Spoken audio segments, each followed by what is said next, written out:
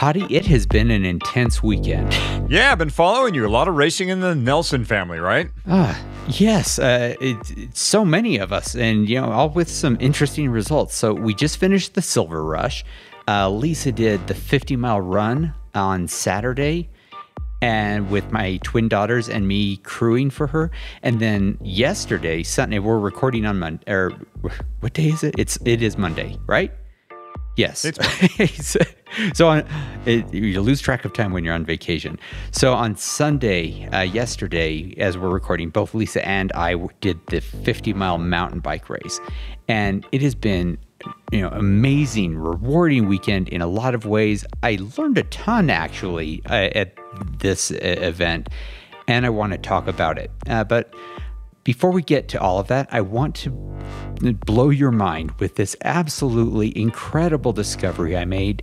It is the ultimate Floyd's post all-day race recovery mix shake. Ultimate? Now, that's a powerful word for a recovery drink. It better be at least as good as my Power Green smoothie I make using Floyd's recovery protein. Oh, yeah. We let out the episode with that recently, and that does sound incredible. We ought to do a head-to-head comparison when we get to Leadville in a couple of weeks. But mine's super simple, and I think that is part of the attraction. Here it is. 2 scoops of Floyd's vanilla recovery mix, 8 to 10 ounces of whole chocolate milk, blend. It is so good. It is delicious, a lot of quick calories and protein, with no small amount of fat when you use whole milk. And it saved, I would say, Lisa and me from a full-on post-race crash after for Lisa 2 days, and for me, a very hard 1 day. I truly recommend it, as long as you're okay with milk. If not, grab some almond milk. You'll be just fine. Yeah. Be sure to check out Floyd's of Leadville for us, our presenting sponsor, at floydsofleadville.com, and use the code FATTY at checkout for a 15% discount on your first 2 orders. Yep, and thanks Floyd's of Leadville for sponsoring the show. 3, 2, 1.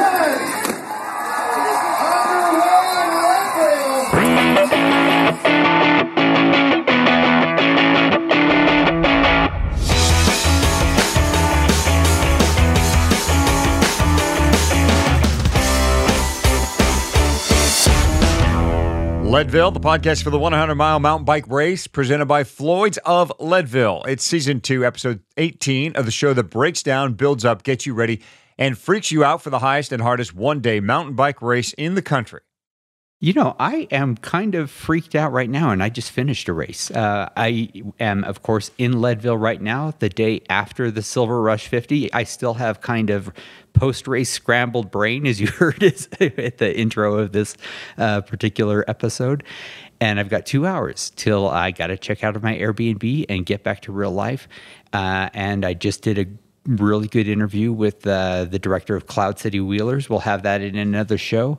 I've got a lot to talk about in this episode, Hottie. I've got key learnings from my first serious crewing attempt.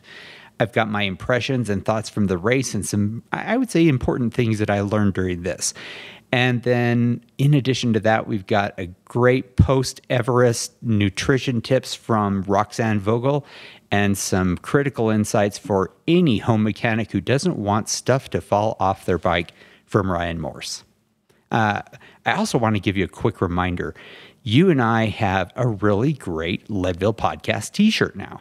If you've been enjoying the show, maybe let us know by sending us a 20 spot and showing the Leadville Pod some love. Get yourself a cool t-shirt in return.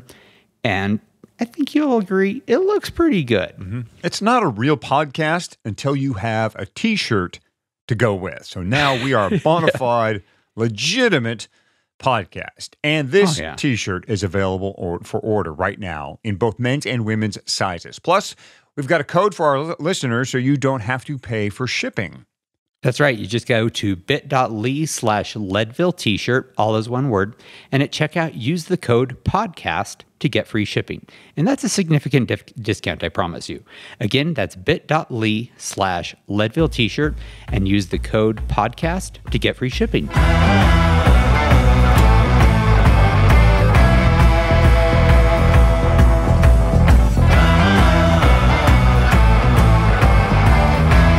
Okay, Hottie, let's talk about my Silver Rush experience. But I don't really want this to be just a pure travel log. I learned a ton out there this trip, and I kind of want to talk about some of the main takeaways that I've got from this weekend. And to be honest, while my own race was important to me, I think the highlight of this trip was what I learned about crewing. Ah, so you're going to tell me how to do my job now.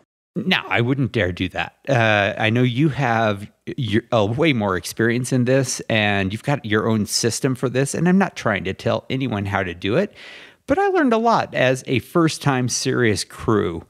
And, Lisa obviously had some serious objectives in this event, doing a 50-mile run, and then in such a way that she was okay to do a 50-mile mountain bike race the next day. And I knew that my success or failure could impact her success or failure for this pair of incredibly difficult races. So all I'm saying is just sort of think of this as some good takeaways from a first timer. And here's the first one. And I don't know if this is the most obvious thing and I just realized it, or if this is a real insight, but shared documents are amazing. You and I are obviously working from one right now. Listeners won't know, but Hottie and I script everything out using Google Docs. What I used for this particular event, since everyone who would be crewing would be using an Apple device, is I used Apple Notes. And that way I knew that any changes I made in our shared Apple Notes would be automatically updated on everyone's device. They would know what is going on. Whatever you use, Google Docs, Apple Notes, whatever you like to use something that updates easily so you don't have to use a ton of email threads and SMS updates and so forth, and keep everything that is important in there. From your location, the distance from place to place, the projected time that the racer is going to be coming in, and do everything by race time, not time of day. What they're going to need, who needs what, things to bring, all of that. Also, include things that the crew is going to need: chairs, hats, sunscreen, insect repellent. In our case, it's mosquitoes are out in force this year, Hottie. It's incredible. And of course, crew food. By having all of that in one doc, everyone knew where they needed to be, what time Lisa was hoping to be there, and it just made it so that it was really simple for us to stay synced. Mm-hmm. Yeah, good. Shared docs is a great way to get business done, to get work done. Fatty and I are proof of that. This podcast is proof of that. But it doesn't work in all cases. For instance, in my crewing situation in Leadville, we have a great guy that helps us every year. He's lived in Leadville for a number of years, but he's not quite in the smartphone era. I think the last time I checked, he still had maybe a flip phone or something like that. So we worked on paper, which worked fine. It works excellent as long as you have a system where everybody's kind of writing down the same thing. Regarding your note on projected time and time of day, we actually would use both, Fatty. We would say, what's going to be your projected time and what time of day do you think you'd be there? That way you can cross-reference when your racer might get there too. Mm-hmm. I had planned to do it that way, and I actually went back partway through and I just deleted the time of day stuff. I said, okay, we are all living on race time this day, and I had everyone who was going to be crewing start a stopwatch, which everyone has on their phone, at when the gun went off. And for that day, we didn't talk about 10 a.m. or noon or anything like that. It was hour 1, hour 2, 30 minutes, and just kind of kept it that way. It's kind of, and that way, when Lisa said, how am I doing? What's my time? We didn't have to do conversions. It was like we were all living on her time that day. Now, anyone can do it whatever way works for them. I'm just saying that worked really well for us to just sort of live on race time during the race. So, whatever for sure works for you. The next thing that I thought was really useful for us was planning ahead your crew spots and doing that with the racer if you can. it is super nice for the racer to know exactly where they're going to find you. So the day before the race, we drove to the places we were going to crew for Lisa, and I would tell her, we're going to be at this spot, or at least as close as possible to it, on race day, so she could look for us. And I know that you always do that too. Yeah, we've got you, and especially at, well, first of all, we use the alternate feed zone at Twin Lakes, so it's a little more obvious there where you're going to be, although we still try and to take at least the full crew out there to show the spot we hope to get at Twin Lakes. And then at Pipeline, and again, in the mountain bike race, in the 100-miler, basically there's only 2 spots for your crew to go. It's going to be Pipeline. Well, it's 3, but they're going to have to pick 2 or 3. There's Pipeline, Twin Lakes, and Twin Lakes alternate. And so those are only the 3 spots or 2 spots you really need to scout out. And if your racer can't go, if they're too busy, what we did was we took crew out there via car, figured out where we wanted to be, and took pictures of it and brought it back to the racer so we could show them, look for us here, or here's how far it is from the timing mat where we're going to try and set up. And we'll be on this side of the feed zone. So that's how we handled it if our racers could not or did not want to go out there. Yeah, that's a really good idea. I had not thought about doing photos, but that makes really good sense, just as long as everyone should know where they're going and where they will be. Now, of course, because you're not the only crew that's going to be out there, you have to assume that sometimes you might have to shift around. So you want your crew, whoever the crew is, to be easily findable. In our case, what we did is, and this is going to seem kind of simple and silly, I had a straw cowboy hat on. Initially, I bought it at a grocery store just because I wanted to keep the sun off of my receding hairline.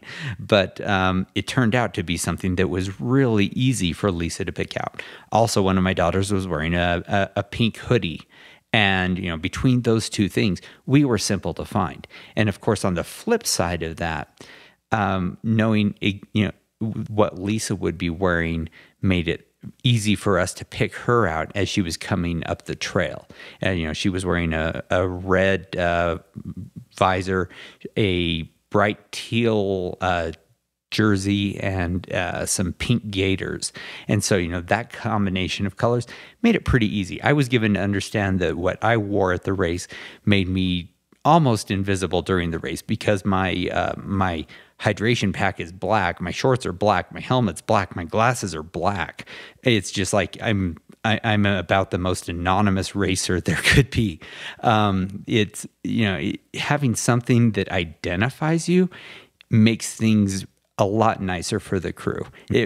What do you do to make yourself findable by crew? Oh, well, I used to race for a team called Big Orange. My good buddy Greg Liebert, who maybe you've met. He's been to Leadville before.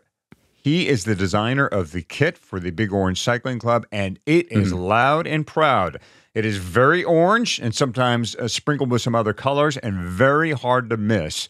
One of the best kits. We used to race in the kit on the road because it was the reason why he designed it so loud, because it was easy to pick out your teammates in a crit or in a road race.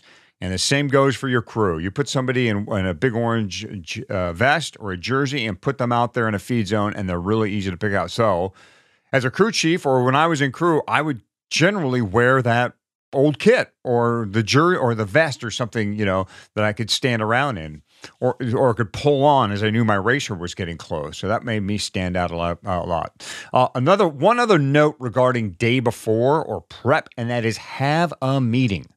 Do a racer meeting and sit your racer down with your crew and have your racer detail what they expect at each stop, when they expect to be there, and what they expect, what they want at each stop, and write each of those pieces of information down and assign them out to specific people so they know what to do. So have a meeting, verbal, talk. Yeah, have the Google Doc or have the thing on paper, but talk it out too, so you have an understanding that way. Yep, and essentially that's what we did the night before. Was we did almost, you could call it a dress rehearsal. We went through the document and we had initials for each person's responsibilities for at each of the places.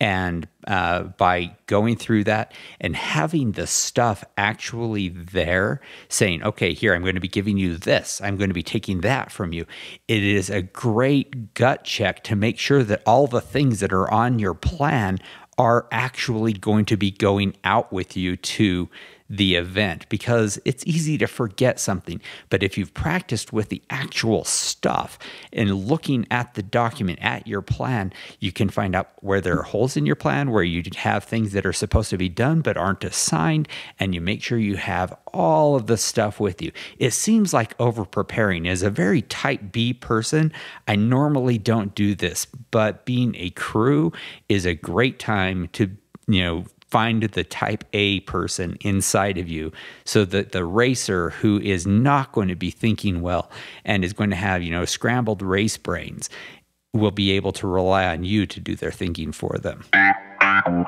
All of this so far has been about planning for the race day. Now I want to talk about the day of crewing itself. And that was pretty simple. And the overarching theme with that was we made the day about crewing and nothing but crewing.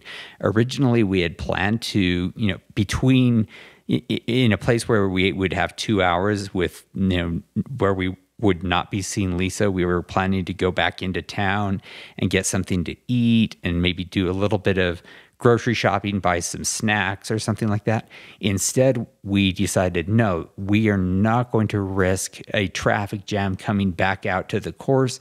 We brought everything with us, and we made sure we were very early at each spot. And that way we never had to fight for parking. It was really great.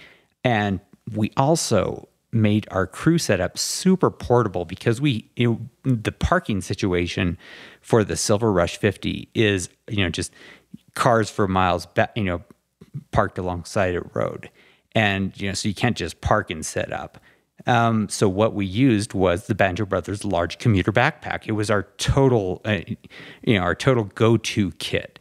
I held in in this pack, I had all of Lisa's water, her food, her trekking poles, her foot tape, a med kit. I had a pair of extra shoes for her. Honestly, everything she could possibly need, I had in that. And meanwhile, one of my daughters had another commuter pack, because I have two, and she carried all of our food, the crew's food and stuff like that. And then my other twin just carried our chairs and so forth. And the three of us were able to easily pack it in, pack it out, move very quickly. And Banjo Brothers made our crewing experience just awesome. Yeah, while the LT100 provides a parking that's a little closer to your exact crewing spots, there's no guarantee you'll be right up next to where you're going to be standing. You won't be standing right next to your car as your rider comes by. So be prepared for the LT100 to be portable as well, to be able to move about a little bit. And a good pack is one way to tackle that job. You can get 15% off your order by going to banjobrothers.com/fatty-favorites. Banjo Brothers is tough, practical, and affordable. Minneapolis-based, in business since 2003, and they're great guys. To get 15% off your order, go to banjobrothers.com/fatty-favorites. All right. And last thing I want to talk about with, as far as crewing, is attitude and approach. One thing that kind of occurred to me while I was working on this is being a racer, a committed racer, gives you a lot of the tools you need for being a really good crew chief. As someone who races a lot, I know what the racer's mind is like, and that you're not necessarily super lucid and super coherent when you are coming into an aid station. And so I had a pretty good sense of what Lisa would be feeling like. At 6 hours in, there was a good chance she might be having some GI issues from, 6 hours of goo and water and energy drink mix. And, so I had stuff ready for her that she didn't necessarily expect. And I seemed like I was prescient, like I had supernatural psychic powers when she came in and said, "I'm not feeling great. My stomach is bad." I'm like, here are the gas pills that you thought you might need sometime during the day. And, she was like, "Wow, how did you know?" I was like, "Because I've raced before." I know when you start experiencing that kind of thing. And that kind of reminds me, I was wearing a long sleeve jersey most of the day, and those make a crew chief's. They're really the crew chief's best friend. I in my left pocket, I had some spare gels. I had some off-menu snacks, things that she didn't say she would want, but, just some salty stuff that would be a little bit different and a little bit of a change for her. I had, some gas pills. I had lens cleaners, all in different pockets. I knew exactly where they were that I could grab at any time as she came through. It is really nice to have everything set up on a table, but you're kind of working and moving with them, especially during a running event.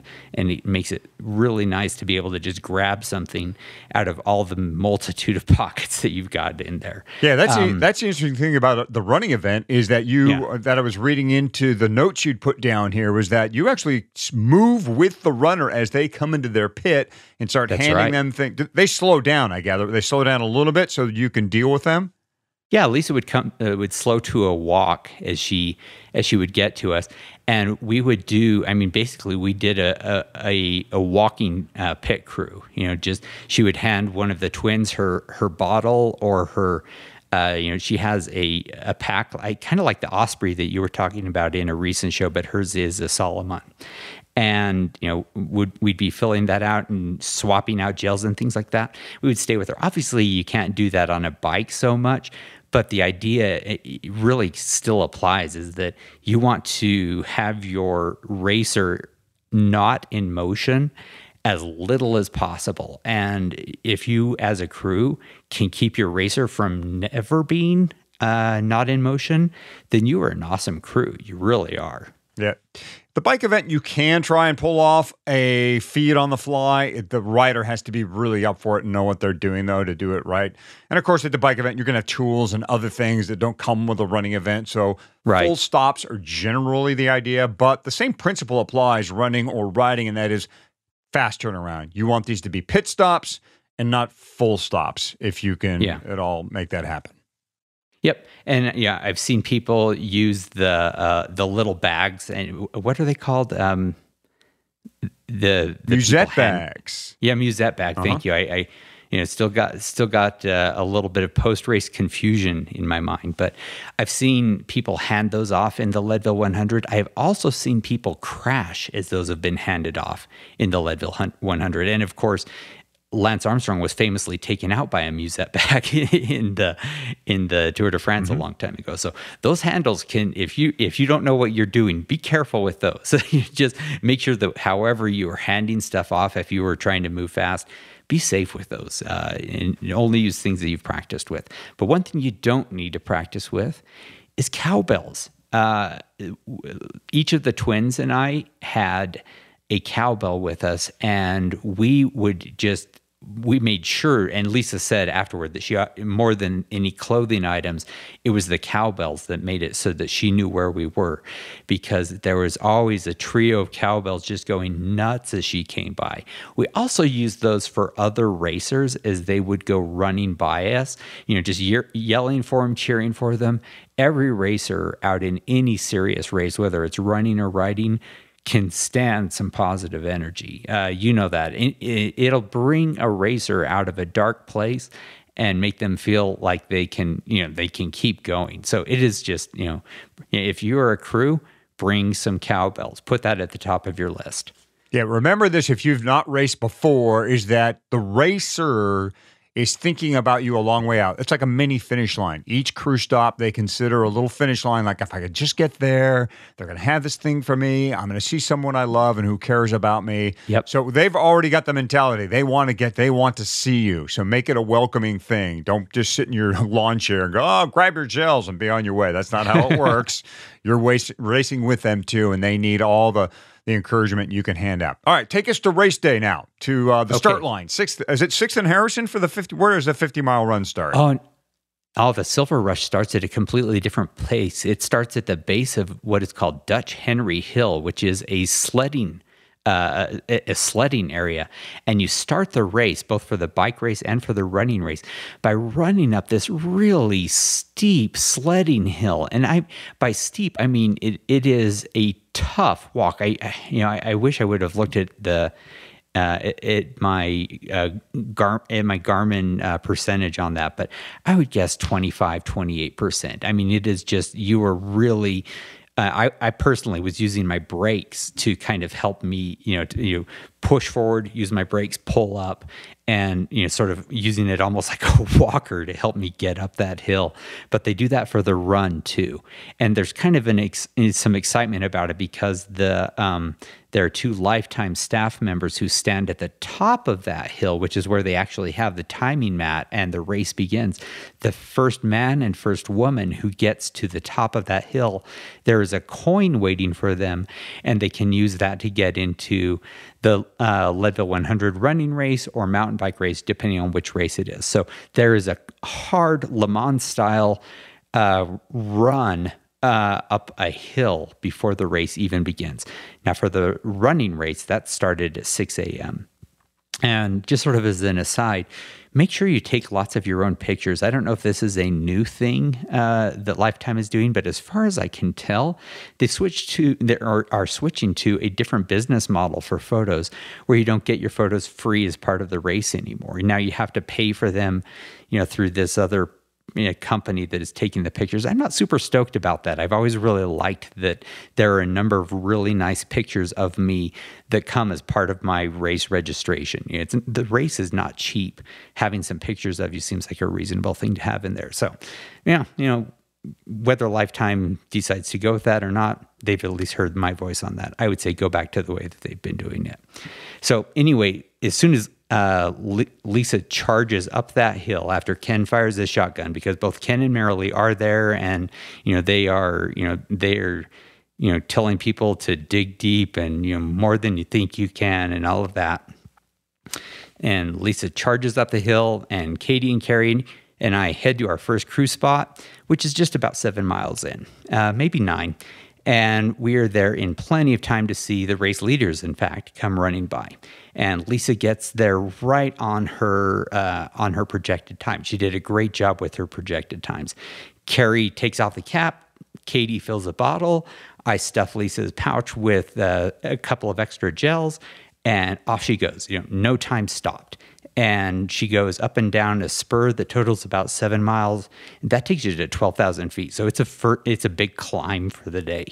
And then we have about an hour to move to the other side of the road where that spur comes out. And by then, things are a little more hectic. So she's going to move from bottles to a pack. So we take the bottle, put the pack on, and she makes a game time decision, which turned out to be a little fateful, to pull out of that pack her Gore Shake Dry jacket, because the sky was clear and it doesn't look like it's going to rain. And you can tell where I'm going with this. We put her headphones on, and I make sure that they are playing, and she gets out the door, and she's gone. We do this in seconds. It works great. And then we have a couple hours. We go back to the apartment, change into clothes that feel more like summer, less like winter. 6 a.m. It's cold in Leadville. And then we are back to the Stumptown turnaround aid station, where she'll be 25 miles into this race. And that finishes with a hard uphill, to get to that aid station. It's a hard uphill hike. And the parking gets super packed, so we had to give ourselves plenty of time for that. Using backpacks worked out great for us. We got there early, and we had no problem, and got the exact spot we wanted, and got all set up. Lisa came through, and this is 25 miles into the race, within 3 minutes of her projected time. I mean, she's running like a clock, and I gotta say, hitting those projected times was so nice for us. We didn't have to spend any of our time, going into what if land. What if she's hurt? What if she rolled her ankle? What if she made a wrong turn? What if she's having GI issues? There are lots of things that can go wrong during the race. And a worried crew will start thinking of all of them and more. And it's really nice to have the most accurate possible crew projection times for the crew. Yeah, splits are so important, not only for the racer themselves, but for the crew. And so it's great to have give your crew, that is, if you're a racer, a projected time, or the fastest time you think the racer will be there, and then maybe the slowest time. And the other thing you can do, crew to crew, if your crew is kind of split up between two groups, is you can use text messaging, provided it's working in Leadville, to advance notice the next crew up the road. Hey, just came through, and this time they just left our crew spot, headed your way. So that's kind of how we would work it during the LT100 mountain bike race. Yeah, if I remember right, at Twin Lakes Dam, your odds of getting a text through are pretty weak. I think that, frankly, the Leadville cell towers aren't built to handle that volume of traffic. So don't count on a good cell phone connection, but certainly use that if you can. It might sneak through. Anyway, so Lisa, her headphones, of course, were not working for her. I put them on my ears. I pressed play. They worked fine. Technology hates my wife. I can't explain why or what happened. Anyway, she also had a really bad chafe on her collarbone, where her pack was just rubbing against the hem of the jersey she was wearing. So we sort of moved some things around while she ran through the aid station, and we had her pack ready to put back on her as she came through. She took off, and we had 2 hours to get back to our original aid station, the Printer Boy aid station, where we would see her for the fourth and fifth time during the race. And it was so great to be a portable crew, because we really had a big hike to get back to our car, and then we had to park far away from the Printer Boy aid station. So, having it all in ways that we could just carry from place to place, in this case, worked great. And here's where our deviating from the plan actually started giving us a little bit of trouble. If you remember back earlier when I was talking, I said that Lisa said, "Get rid of this jacket. I don't need it." At the time, that was right. But anyone who's ever been to Leadville knows that a good hard rain and thunder and hail storm can come in practically on a moment's notice. And that happened. We were standing waiting at the side of the road. I asked my twins, "Did you feel a raindrop?" And within 1 minute from then, it was just dumping, and I mean dumping buckets of rain and slushy hail. And we were debating, is this hail or is this just really wet snow? We didn't know for sure, but it was bad. So we were like, by saving Lisa an ounce and a half in her pack, Lisa had no jacket, and she was out there in this mess, and we were cowering under the Lifetime Fitness pop-up tent, which we had to keep, pushing a chair up to keep the hail and snow and water from collapsing the roof of the thing. So it was really gnarly for about 10 minutes. Have you ever been out there during a hard and sudden rain/snowstorm, Hottie? Oh, of course. I mean, this is what people need to expect about the high country, about Leadville, is that rain can just move in at a moment's notice. The great thing about the Leadville Race Series is that, I think they targeted these dates to be, ideal as can be for weather up there. That said, there have been times when the race itself has been hit by rain. Chances are you're not going to need anything during the LT100 as far as rain gear is concerned, but you should put it everywhere. Put it at all your crew stops. Put it at the top of Columbine. You never know. You might need it. And there's some really good jackets that weigh practically nothing. It is not a bad idea to have something that you can wear, especially for the time when you're going up and down Columbine, where you're at 12,000 feet. A rainstorm can be a snowstorm, can be a hailstorm up that high, and it can really be severe. It can really diminish your capabilities in short order. So that is something at least you should have at the Columbine turnaround for a drop back, so that you can get down safe. Anyway, back to this race. Lisa got to us once again right on time. She just nailed her projected times the whole day. She dropped her pack. She took a bottle from us for the 7-mile out and back spur. And by now it was sunny again, by the way. I mean, this rainstorm lasted 15 minutes and then it was sunny the rest of the day. And, of course, this time I made her carry a jacket for the rest of the race, which she never needed. But we saw her one more time before she headed out for the 9-minute final sprint, I guess, to the finish line.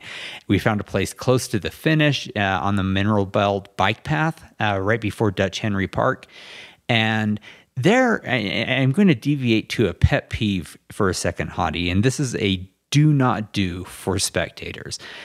There was a group of people who were really close to us that were yelling out what I would call false encouragement to racers.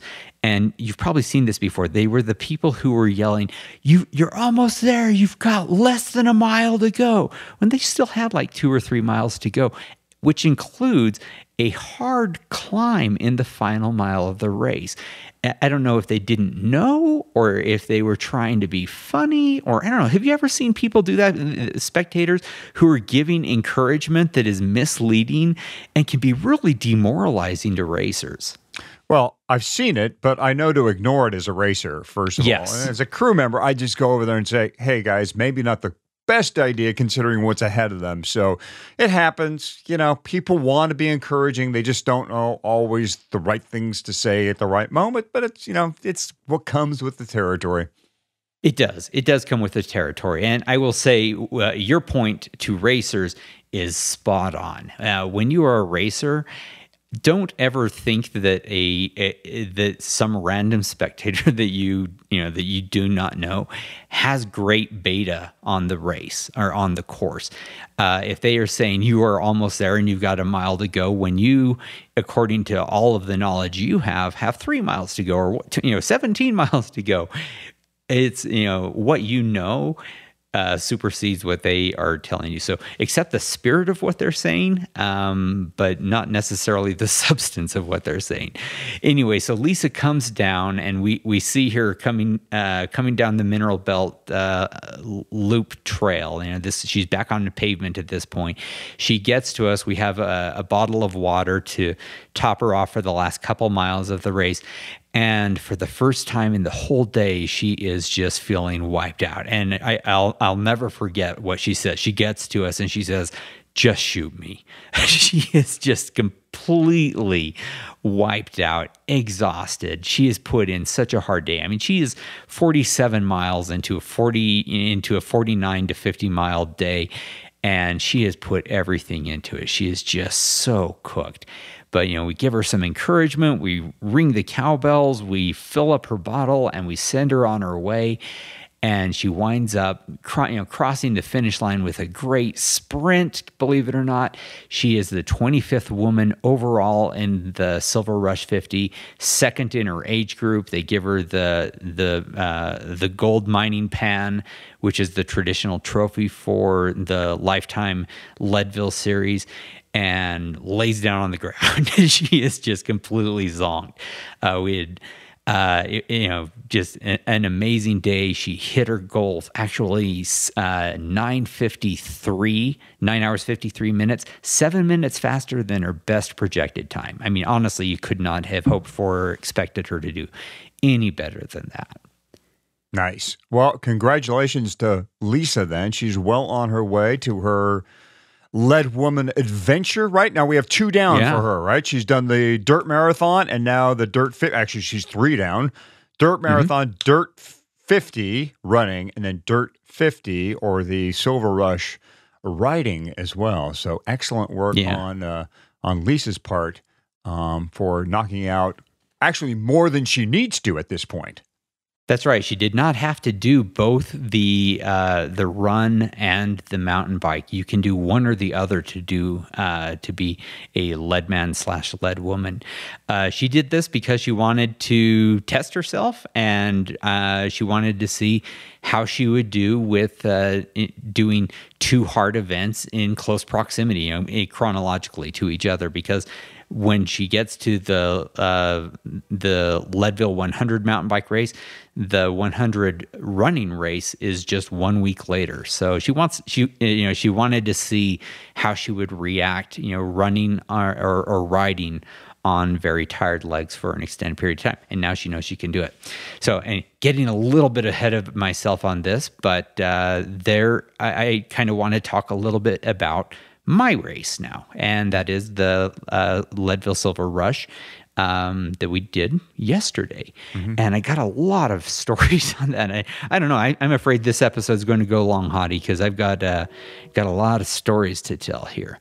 All right, we're going to get to we'll get to your Silver Rush 50 race in just a minute now. But for part two, we're going to talk about that race. It's a popular qualifier for the Leadville 100. So let's start with your prep for the day. Yeah. I'm tending to jump all over the place. You can tell a good hard race weekend leaves you feeling really great, but also maybe not the clearest I have ever felt in my life. But I had some really good aha moments in this race, and a lot of them have to do with planning ahead of time. Before I tell that story, I'm going to give you just, a few of my key learnings that I noted down here.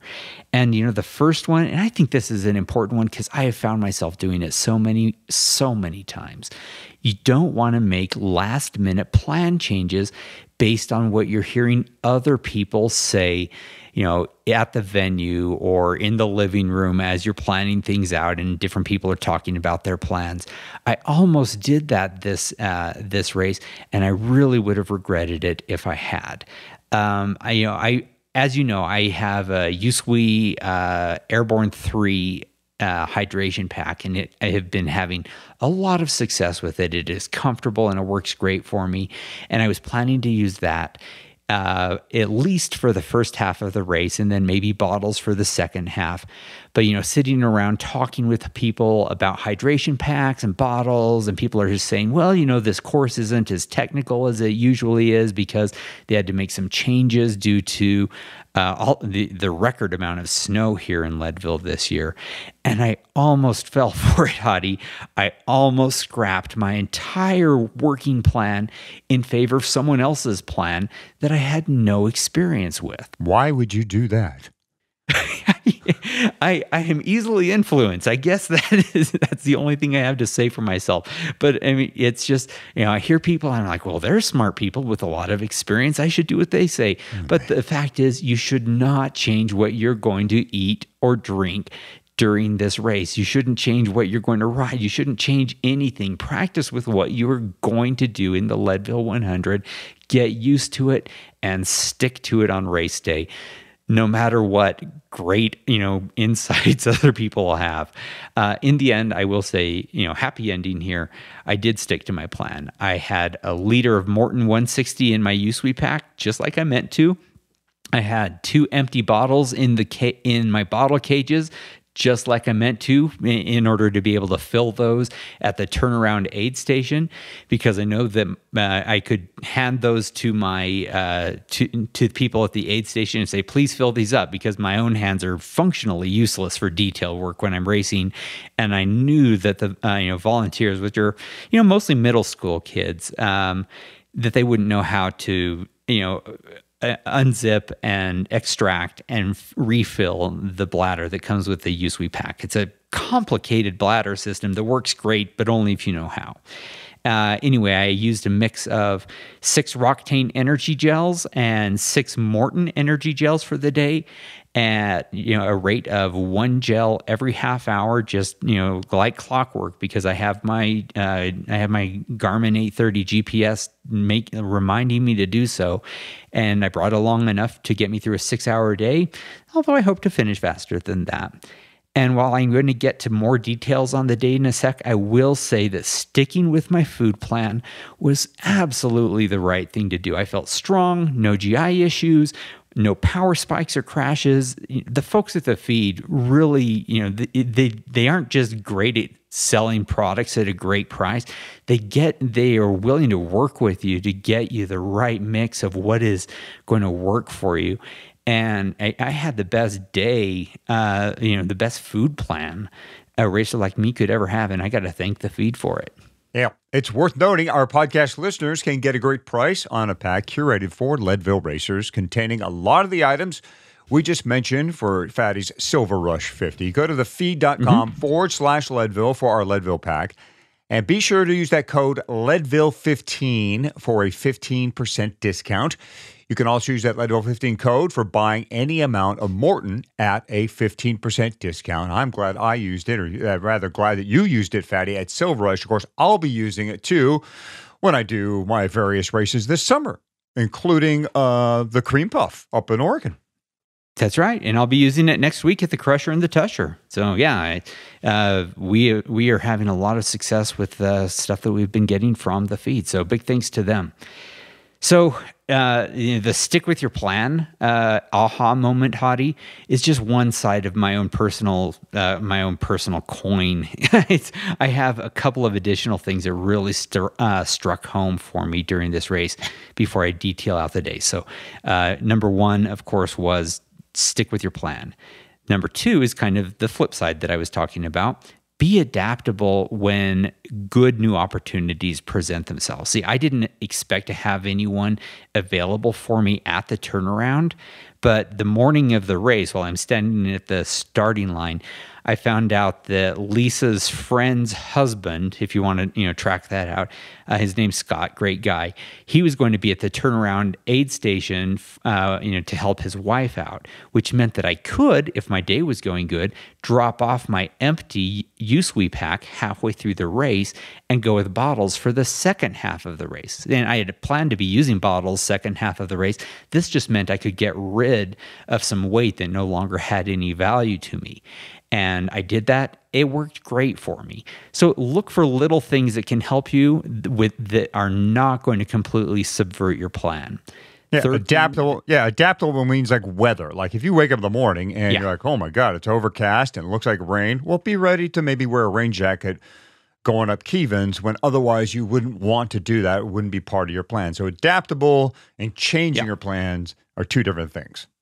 Absolutely. Absolutely. And then my third one is race when you're racing. I mean, that sounds circular, but it's true. That is, don't have your plan B ready to cut your race off at the knees.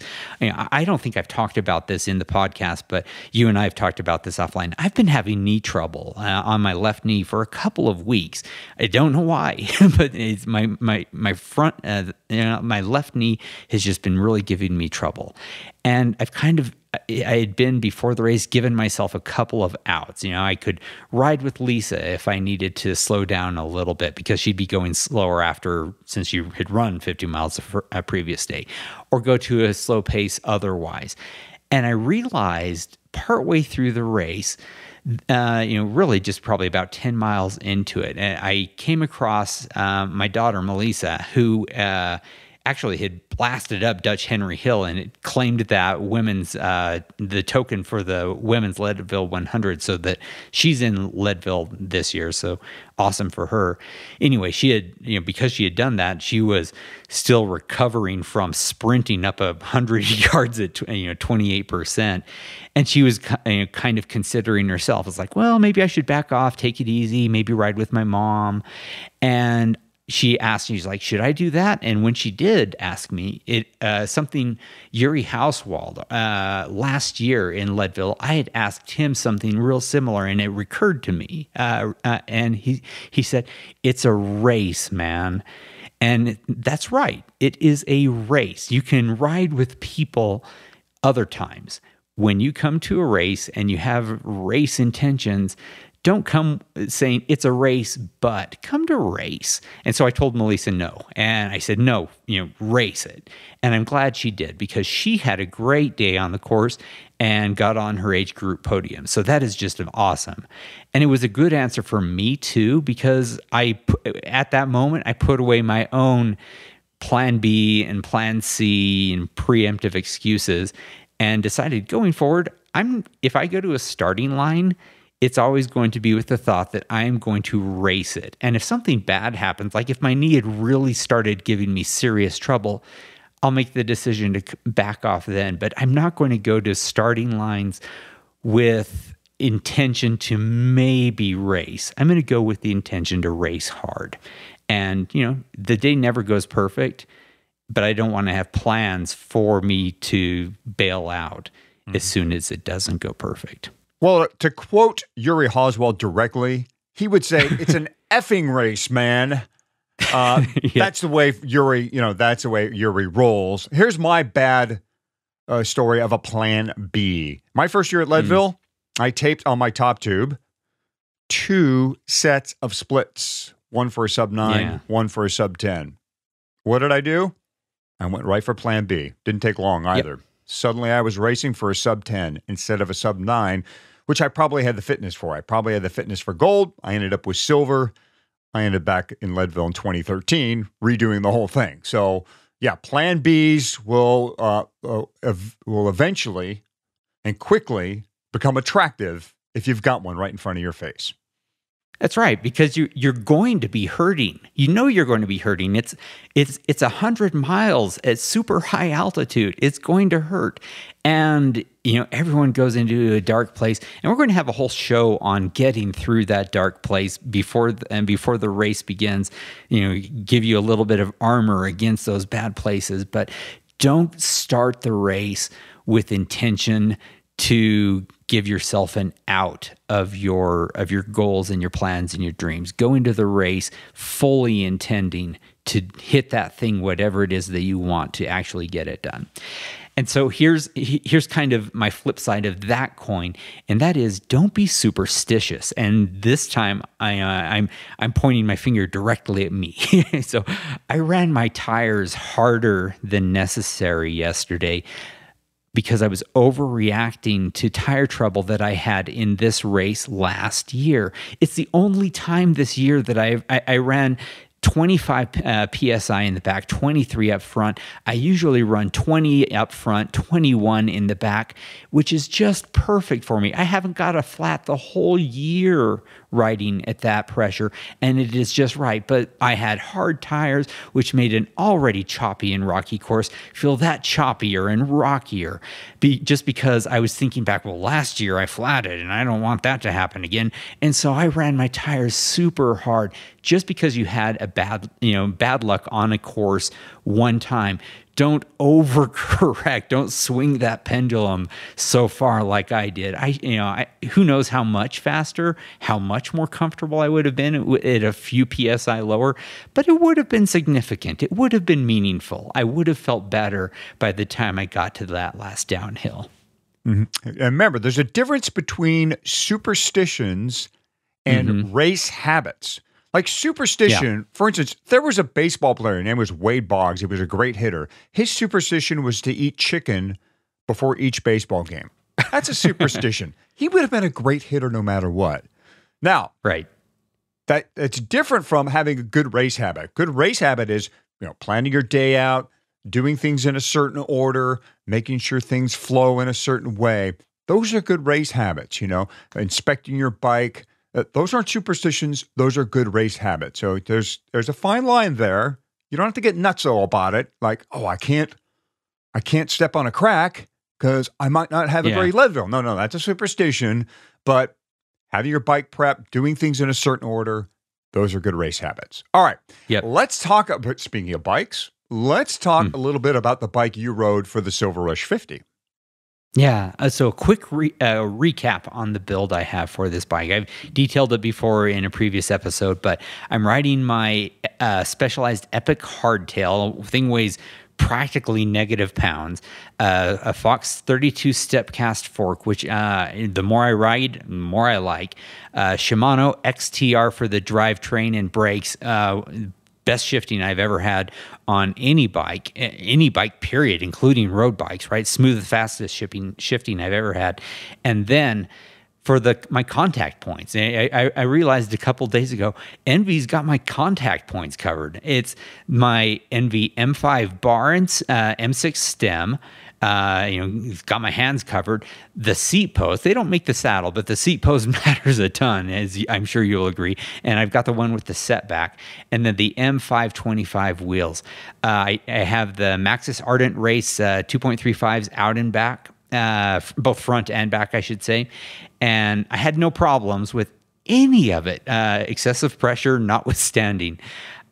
Considering the beating that this course delivers, that is saying something, Hottie.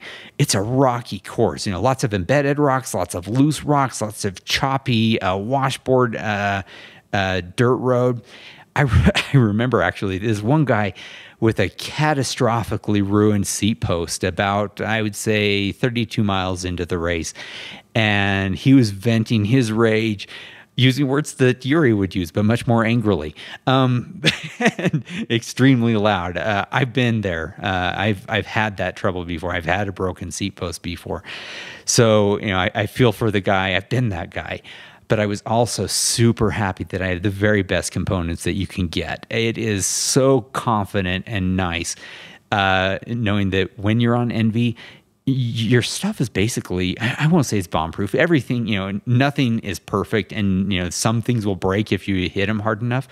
But my Envy stuff, it doesn't break. Everything is just, it's got my butt, my hands, my ground touch points, all just beautifully covered.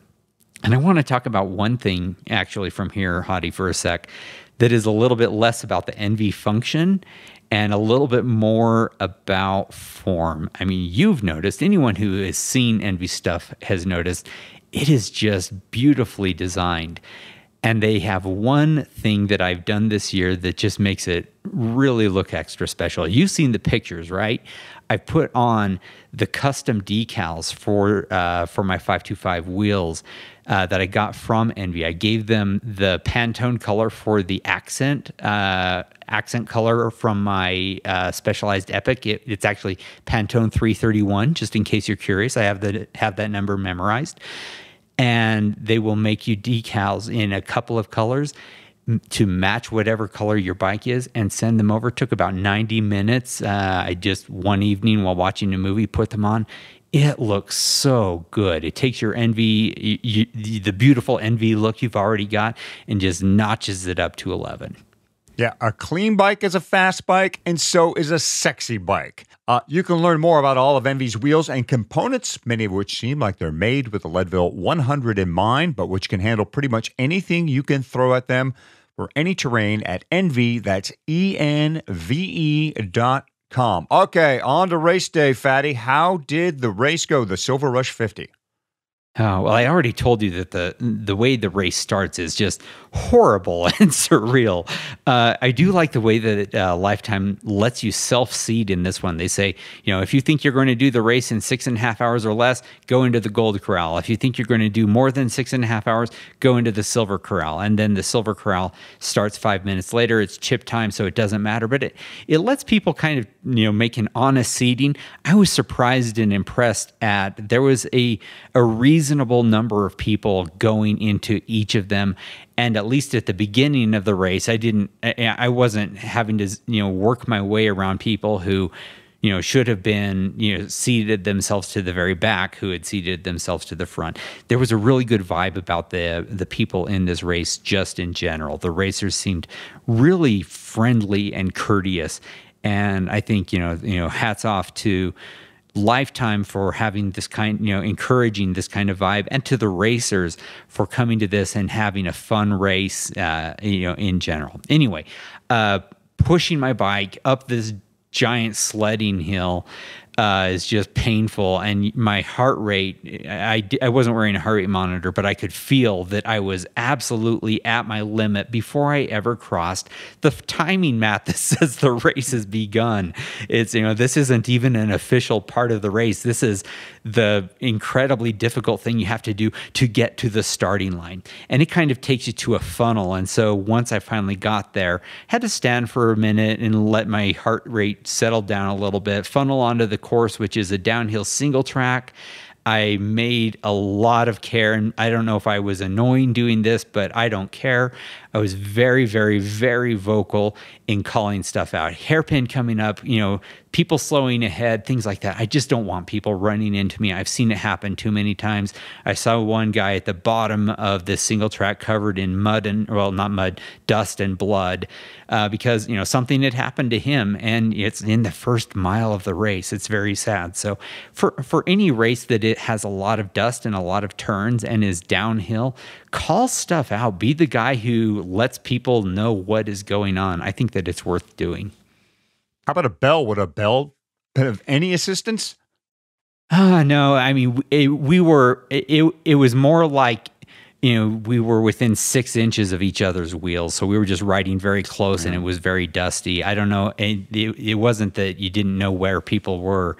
It's just that there were so many of us. So just calling stuff out. Right. Even though there's not any single track for a number of miles at the LT100, you will run into traffic, folks, and you'll be prepared to do the same thing. Just because it's not a single track race, as soon as you get to Kevens, you're going to find a logjam, unless you're in the front corral. You're going to find some sort of logjam down there. And so just be prepared to call out to your fellow racer that you're moving around, or that you're going backwards, or that you want to stop, or whatever. But verbalize your intentions out there.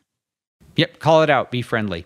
So once I got onto the course and started climbing, I felt so good. Had been worried about my knee. Turned out my knee did not even enter my mind for I would say the first 3/4 of the race, and the course was wide enough, and lots of double track in this, that I could get around folks and climb. And you, Hottie, will be glad to know that I spent time climbing both seated and standing. I've been improving my climbing quiver. So Jonathan Lee will be glad to know that I've been working on my climbing approaches as well.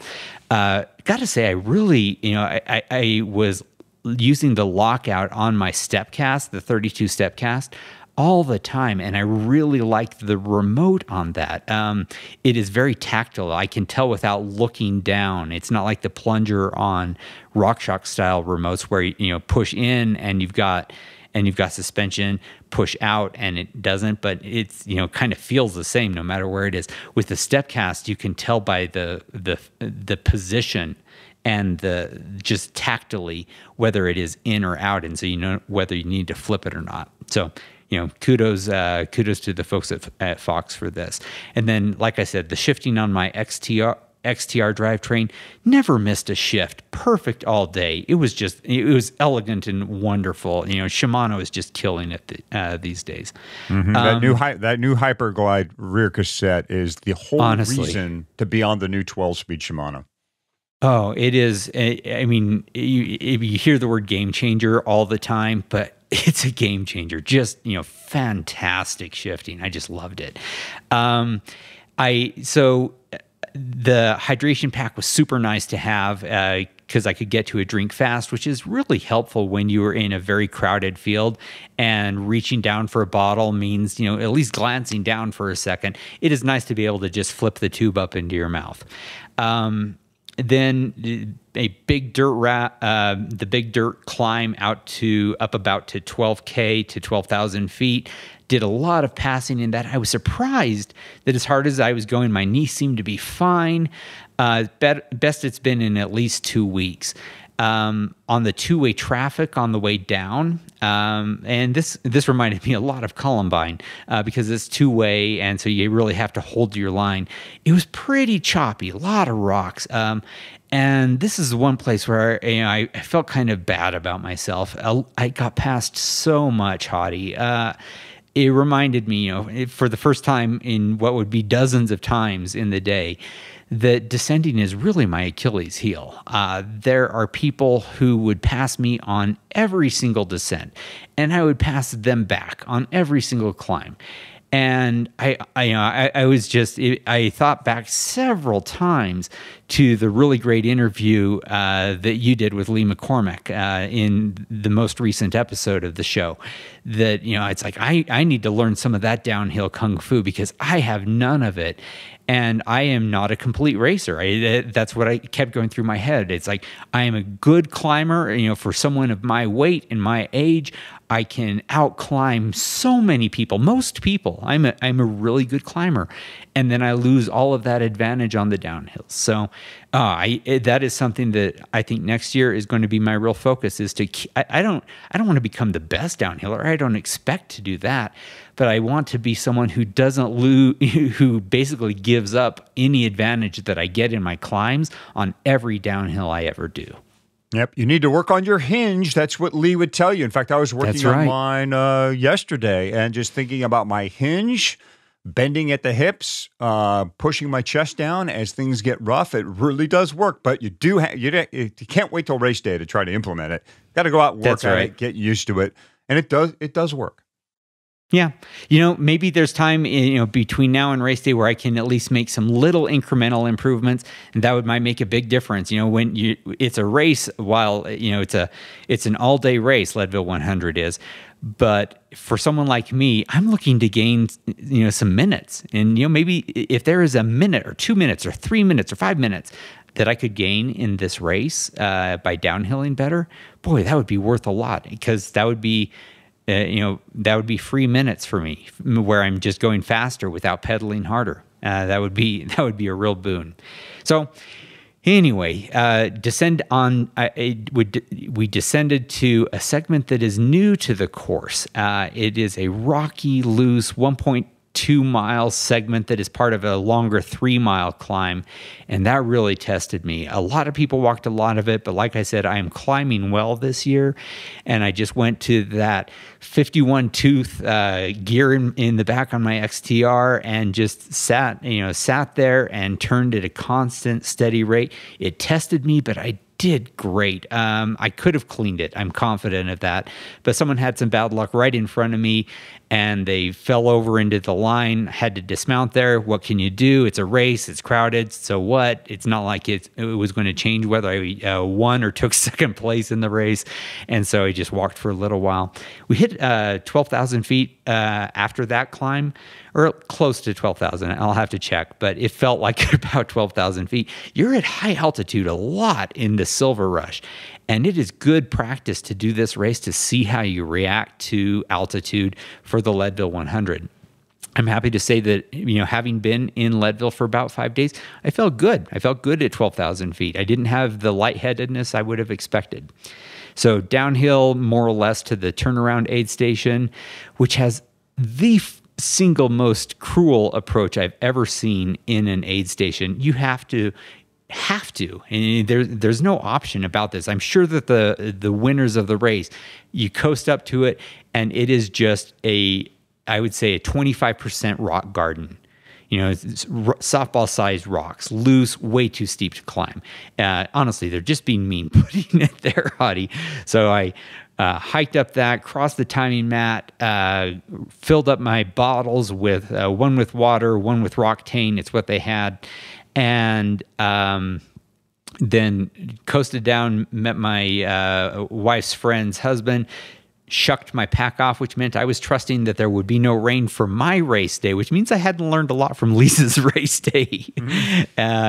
And it turned out I would be only mildly wrong. I think I got rained on for like 15 seconds during the day, just enough to feel nice, honestly. Then it was just climbing again, ground away, sort of passing people on climbs, getting passed on descents. And unfortunately for me, you hit the highest point of the race about 10 miles before the end of the race, and then it's just descending for the rest of it. And so it was kind of disheartening, being passed by people I had climbed past, truly long ago. I mean, I really gave up a lot of places, but the good news was for me, the race ends with sort of a little surprise half mile or so of climbing on single track, and I was ready for it, having seen Lisa go up there the day before. I think I passed 3 or 5 people back in that section with some heat. I was definitely giving it my all for the finish. And finished with a 4 hours and 55 time, which is plenty good to get me in the Red Corral, which is in the first wave. So unless they change the corral qualifying times due to the course change, I am qualified into the Red Corral for the Leadville 100, and that is the first wave, and I'm super happy about that. Lisa finished about an hour later, and I mean, consider that. She finished 1 hour later than I did, after the previous day, having run that entire course. Mm-hmm. That's why she is the hammer. So did you move up in corral positions? Is that what happened there? Did I do what again? Did you move up in corral positions for the LT 100? No, I was already set for the Red Corral, but now I feel like I've earned it. You know, I've earned it for this year. You know, I've had it before. I've been as fast as silver before, but no, I'm all set for red for this year and feel like, I belong there. Mm-hmm. All right, then. So. Good job out there. Silver Rush 50 in the books for both of you. And now the Crusher and the Tusher less than a week away. Yeah. Confession here, Fatty. I have had something come loose during the Leadville Trail 100. In fact, it was my first race there. Thankfully, it was not critical, a water bottle cage bolt, but it was preventable. Fatty, how about you? Anything ever rattle loose at an inopportune moment? I've had stuff rattle loose, not during Leadville. I'm pretty fastidious about making my mechanic really go over my bike. Good job. I was able to tighten the water bottle bolt during the middle of the race, but it cost me a couple minutes. So all sorts of things can come loose on a mountain bike. In this episode, in our mountain bikes maintenance segment, we engage in a real nuts and bolts discussion with our chief mechanic, Ryan Morse. We're back with Ryan Morse of Diablo Wheelworks here on the Leadville Trail 100 show. Today we're going to talk about what I call fasteners or nuts and bolts. Nuts and bolts. To other people. The nuts and bolts of bike maintenance here. Loose nuts and bolts. Sir. We do. Yeah, we do. And particularly on mountain bikes where we're rattling down hills all the time, things shake loose. What are the bolts, the nuts and bolts you see shake loose on mountain bikes? I've seen everything come loose, to be perfectly honest. What I see most, I would say, and they tend to be the most used and or most fiddled with or adjusted. Stem bolts are going to be one of them. Faceplate for handlebar, steer tube clamp, compression plug adjustment for the headset bearings. Those tend to, I find, come loose and or are loose when I service bikes. Handlebar stuff like brake levers, whether it be road or mountain shifters for that matter, a lot of times they are either under-torqued or over-torqued, and you have to be obviously very careful on any handlebar, but especially carbon. Mm-hmm. How about these big bolts we have, we now call through axles. Some people call them skewers, but they're through axles. Absolutely. Those come loose on us? They, properly adjusted, they shouldn't. How to properly adjust them is kind of the new thing most people are having a little bit of trouble with. Similar in practice to a quick release, in a sense. With a quick release, you use sort of the feel and the look of an imprint on your hand to tell you how tight. Was too tight, not tight enough. My rule of thumb with quick releases is you got to use a little bit of effort. If you got a little smirk on your face when you're done, when you're closing it, good indication that at least you've tightened it. Mm-hmm. In a sense, with through axles, some of them are similar to quick releases that way, where you spin them tight and then you lever it closed. In that sense, I will say it's very similar to that quick release. A little grimace under pressure from your hand and you're good to go. Some of the others that are literally just turning tight, I will say the same thing. You got to use a little bit of effort to get it tight. In that sense, it's easy to over-tighten some of these things when you really reef down hard on them. So I would say not a lot of aggression to be put on these items to tighten, but a little bit of effort is needed. Yeah, they'll hold their own as long as you've got them snug. Correct. And truly, you don't want to be stuck on the trail trying to undo one of these things with a small little multi-tool. Correct. So you want to be able to get them off as well. Correct. A water bottle cage bolts. Yes. Now, a lot of Leadvillers don't like to wear packs. They like water bottle cages. But these bolts do come loose, and they can be problematic. They can come loose. I'll always heavily suggest, one, don't use alloy water bottle bolts. Try not to use alloy anything bolts. They are lighter, absolutely. They save a little bit of weight, but they tend to be more easily over tightened, and then they break, which is not fun. But yeah, every bolt on the bike in the actual practice should be checked before any ride. In the reality of things, most of us do not do that. I would say before any race, check everything. In a sense of all major fasteners, there is no one that is more important than another. Mm-hmm. And as we're going over our fasteners, when do we use grease on the threads and when do we use Loctite? Sure. I'm sure whatever I say, there will be an argument against it, but in my practice, what I've learned throughout my doings over the years, bolts that get used a lot or adjusted a lot, let's say like a stem, seat post, I tend to recommend grease. If the bolts come with Loctite already on them or pre-installed thread locker, I would say that is fine for a while until it wears off under use. You can then choose to use Loctite in that sense, but bolts like for stems and seat posts tend to need to be adjusted a lot. So if you're using Loctite there, you break that seal, you then need to reapply it. So if it's needed, absolutely. If the manufacturer suggests it, absolutely Loctite. Where I tend to use Loctite rather than grease is on bolts that don't get much use. Rotor bolts, caliper bolts, even brake lever bolts, things like that, where like on a road bike, brake levers are rarely moved, and I find a little bit of Loctite there can make things a little better. Mm-hmm. And another thing we want to also focus on when it comes to fasteners are brake levers and shift mechanisms. These bolts we want dropper post, anything on the handlebar. Anything on the handlebar, we want to be careful about how tight those are. We actually want things to move up here, don't we? Correct. What I find most of those bolts, I will go to, a low torque rating, whatever the manufacturer spec is, it's actually, I will find a little higher than you need. Especially on carbon, you have to be careful not to have the whatever clamp you're tightening to not have it crimp the handlebar. And the other point too with keeping these bolts on your brake levers and your shifters on the looser side is in the event of a crash, you actually want those levers to move and not rip your carbon bars apart. Right. So, or as I like to say, the not too tight side rather than not too loose side. There we go. And another Hottie tip, look, the easiest specialty tool you can own is a torque wrench. Go out and invest in a torque wrench. Everyone should have one. Yes. You can find one on the cheaper end that'll still at least keep you in the ballpark and keep you from breaking things. It's worth, you'll find anything from, that's halfway decent from, $45, $50 and up. It's worth the investment when you realize the parts you're tightening are sometimes hundreds of dollars. It's worth having a couple bucks invested in it. If you need your bike completely checked over, every nut and bolt, and you're in the LA area, Ryan Morse, Dablo Wheelworks is your man. Thank you. Ah, yes, torque wrench ownership. I consider that purchase as the moment I became a serious cyclist. I now have 5 torque wrenches. Fatty, what's your torque wrench count? You can never have too many torque wrenches. I have a set that are preset to common stop points, 5 nanometers, 6 nanometers, so forth.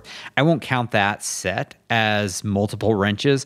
So lumping those together as one, I have a couple others. So I'm going to guess. I'm not going out to the garage right now because I'm in Leadville, but I think I have 3. Okay. I have 5. And of my 5, my favorite is the one I got from Shimano's Pro line of gear. There's actually 2 in the Pro Bike Gear line. Mine is the one more suited for travel. It comes in a case.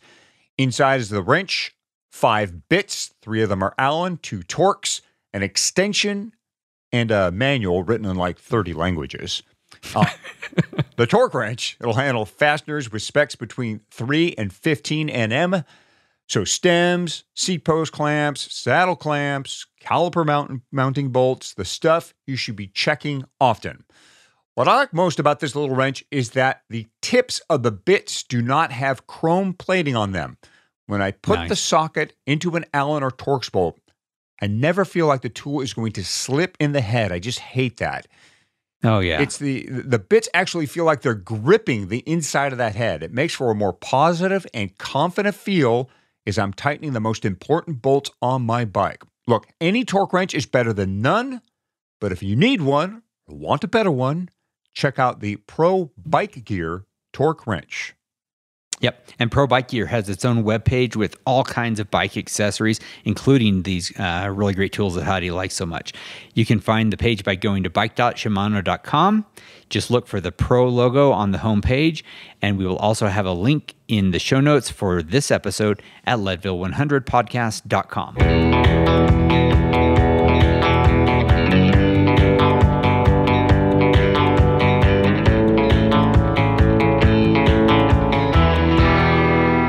So Hottie, while here for the Silver Rush, a lot of people told me how much they like the expertise we've brought into the episodes this season. Folks like our nutrition expert, Roxanne Vogel.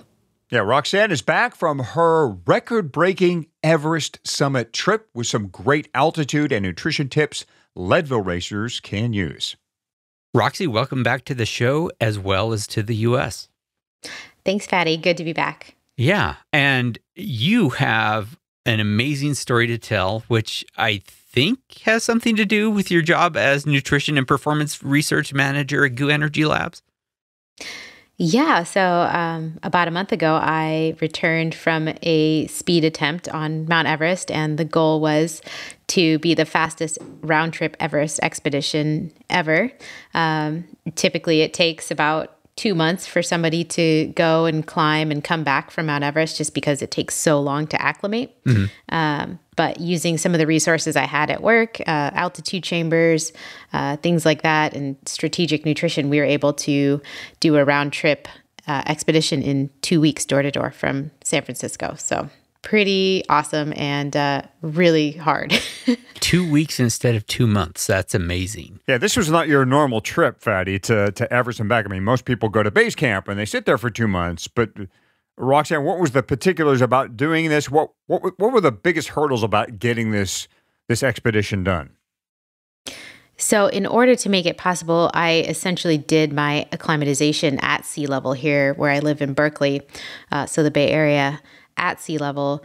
But 3 months before I left, I started sleeping in, and at work we have a hypoxico chamber, so working also in simulated altitude. So essentially it's like living in a bubble for 3 months. I was trying to get a majority of my time spent at simulated altitude. So, it took a lot of training, a lot of preparation, and some serious commitment to this project to get it done. But some of the nutrition stuff that we innovated at GU for this trip specifically really came in handy. So that was definitely a big part of the success of the project. Yeah, so tell us a little bit about that. What nutrition innovations did you take with you? So we came up with a few different formulations, one of which was this Everest bar, which, sometimes it can be difficult to want to eat at altitude. So I wanted something that was really energy dense, so high calorie, delicious, but also lightweight and portable and durable. So it was this bar that was essentially a coconut, macadamia nut, and cacao-based bar, but had some performance ingredients in it as well. I would eat that. Yeah, it was so sounds good. Great. I had a hard time not eating it. So we had the Everest bar, we called it. I also did my own formulation of a Roctane drink mix, which we ended up naming Roxtane. So it was all the things you know and love about Roctane drink mix. So the high calorie, the amino acids and everything, caffeine, but also had some cognitive performance ingredients in there to help with brain function at altitude. And then we also did a custom GU energy gel that had some additional ketone salts and other cognitive function ingredients in there. So all of these things, I took up the mountain and was able to test them out, and they were fantastic. I am curious whether any of those are going to go to market. There's always the possibility, and we work with a lot of different populations that would have some of these needs. So whether it's for high altitude or, even like a military application, there are certainly some instances where these products would be beneficial for other folks besides just climbing Mount Everest. I'm just thinking of some podcast listeners who might be super interested in this, some Leadville racers, perhaps. Absolutely. Yeah. I mean, I love formulating products for high altitude, so I could definitely see like a one-off run for like the Leadville series. If people were interested in it, I encourage them to let us know at gooenergylabs.com. Put me on the beta test list. Absolutely. Now, your diet was more fat-based for the climb up Everest and for the amount, the kind of nutrients you needed once you made the ascent? So it was before the trip. I did focus more on, high quality fats and proteins and less on the starchy carbohydrates before I left, just because I wanted to be well fat adapted in case something went wrong and I wasn't able to eat on summit day or any part of the climb. I'd be able to essentially burn my own body fat for fuel, which ended up saving my butt literally on summit day. But once I got on the mountain, it is actually much easier to process carbohydrates, and it takes less oxygen to process carbohydrates at altitude. So that was my primary fuel source. Once I hit the ground at base camp at 17,000 feet, it was all carbs all day. I was eating one time pasta wrapped around a mashed potato with balsamic vinegar glaze. Like I didn't even know who I was at that point. I'm like, that's all right. Just all the carbs. Yum. So talk to us about, first of all, there's a big fascination with the death zone and what happens to the human body up there, but we want to focus in on Roxanne's GI tract. No offense, Roxanne, but we want to know, how did your GI tract react once you really started getting up that mountain? Yeah. So, for the people who aren't aware, the death zone is considered anything above about 26,000 feet. And this is the elevation at which the human body literally starts eating itself for survival, just because there's not enough oxygen for it to survive. So it will start, cannibalizing its own tissue, its own muscle. And another thing is your system starts to shut down. So your GI tract just doesn't want to accept any nutrients at that point. And for me, I am fortunate in that I'm usually able to eat calories all the way up a mountain. Like I can eat my way up any mountain. And I think in this case, I would have been just fine had it not been for, this was my first time wearing an oxygen mask. So once you get to the death zone, generally you put on oxygen. And that was when I realized that it's really difficult to actually pull the mask away from your face and then eat or drink anything, because you have to like slide it underneath, and it's like a 1-inch gap that you can kind of pull it away from your face. And that really changed the game for me. So come summit day, I was out there for 16 hours and I ended up taking in about 200 calories and a half a liter of water. It was amazing that I was able to push as hard as I did for that long and so little. But, it goes to show that a fat adaptation strategy before anything like that can really save you in those situations. But yeah, it was shocking. I really want to hear the full length, feature length story of this at some point. Right now, I think probably we ought to constrain in a little bit and say, so what did you learn that would be applicable to our listeners, to Leadville racers? So definitely the biggest takeaway for me nutrition-wise was, it doesn't matter if you have the best laid nutrition plan, and in my case, like your own custom nutrition products and everything, but if you can't actually get the nutrition into your body for whatever reason, it doesn't do you any good.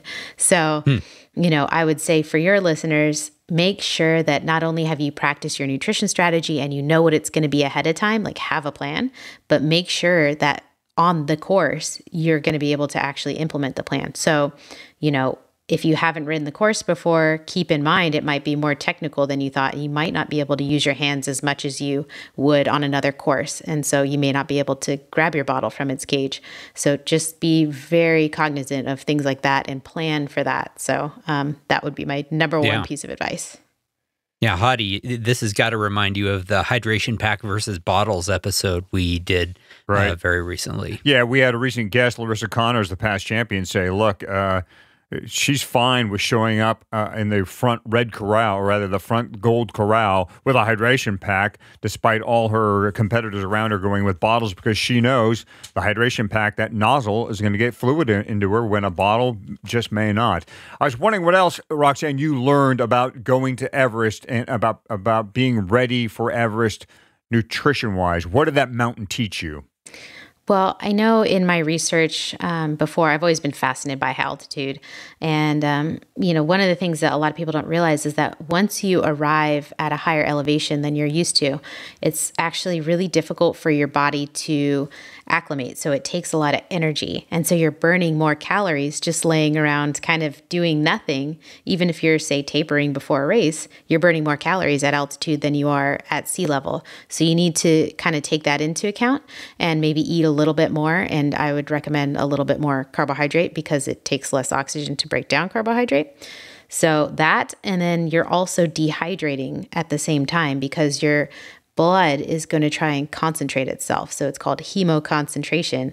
It tries to diminish some of the plasma volume. So you might find yourself urinating more frequently when you first arrive at altitude, and that's just your body's way to acclimate. So it's trying to concentrate those oxygen-carrying red blood cells. So that being said, you want to really stay on top of your hydration strategy and drink more than you think you ought to. Mm-hmm. Well, Fatty, I think we learned a lot here. Even though we're not riding to the top of Everest, riding to the top of Columbine, there's certainly some parallels here. First of all, every racer should have a great nutrition plan, but also think about the delivery system, whether it be across a rough road, whether it be putting something in a camelback. How are you going to get this well-laid nutrition plan into your system? It's very important. Practice it in Leadville. Once you hit the ground, go out there and go, can I drink from my bottle? Can I grab food from my pocket as I'm going from the bottom of a power line over to pipeline or what have you? The other thing is when you get into Leadville, remember this, what Roxanne just told us, that just being at altitude, even doing nothing, means you are burning more calories. So adjust your plate as you get to Leadville. And also remember that your red blood cell concentration is changing. That means you're probably going to the bathroom more, so you need to keep hydrating and probably hydrate a little more than you would at sea level. All right, coming up next time with Roxanne, we'll be a month out from race day. So we're going to zoom in on your race day strategy and your plan for those last 30 days before the big day in Leadville. Hottie, we always learn so much from Roxanne. She really brings a mountain cred to her segment. Yeah, mountain cred in quotation marks, that's for sure. When you go up Everest, you got it then. You know what it's all about when it comes to elevation and nutrition. All right, let's wrap up Season 2, Episode 18. It's been a monumental one of the Leadville 100 podcast presented by Floyd's of Leadville. If you like our little show, give us a 5-star rating and a review over at Apple Podcasts. Also share it with your other cycling friends. And please support our sponsors. Let them know you appreciate them making this show possible. Meanwhile, if you have ideas or questions for us, head to the Leadville100podcast.com comment section and get in touch. Awesome. And follow us on Twitter. I am at Fat Cyclist. Hottie is at Michael Houghton. And you can find us on Facebook as well, where we are both active in the Leadville 100 MTB Participants Group. Good luck in your training. Thanks for listening, and we'll see you next month in Leadville. Next month. Whew.